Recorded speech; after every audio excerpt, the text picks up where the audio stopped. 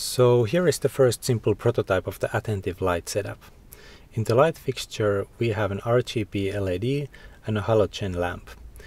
They can be controlled independently. The embed microcontroller controls the amount of power that the lamps get, and the microcontroller itself is connected to a PC that runs a homegrown Python app.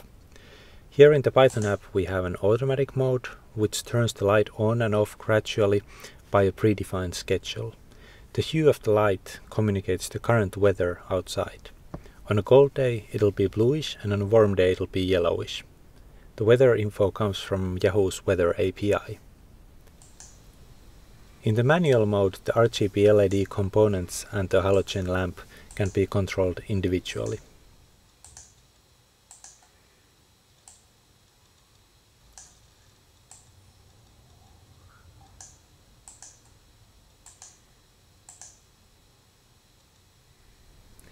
And here in the last tab I can switch between different color profiles for the RGB LED.